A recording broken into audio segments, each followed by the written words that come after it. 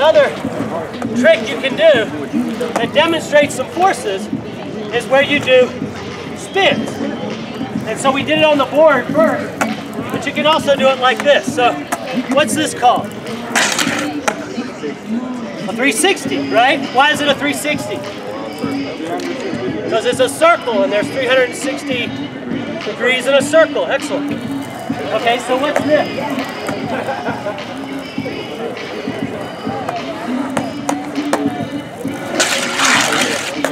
What's that? 720. How'd you get that? So 360 times 2, 720. 720 degrees, right?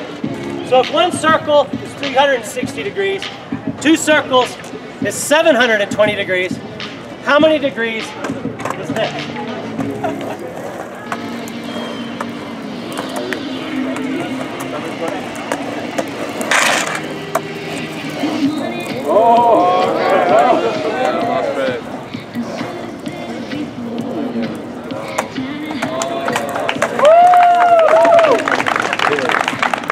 What do you got? What's the answer?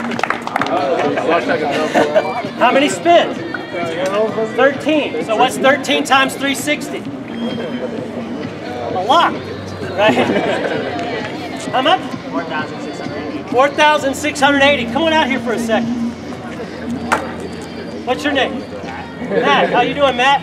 So what was your answer? 4,680. 4,680, and how'd you get it? 13 times 360. So to show you that Matt is a scientist, a mad scientist, we're going to make him part of the Dr. Skateboard team.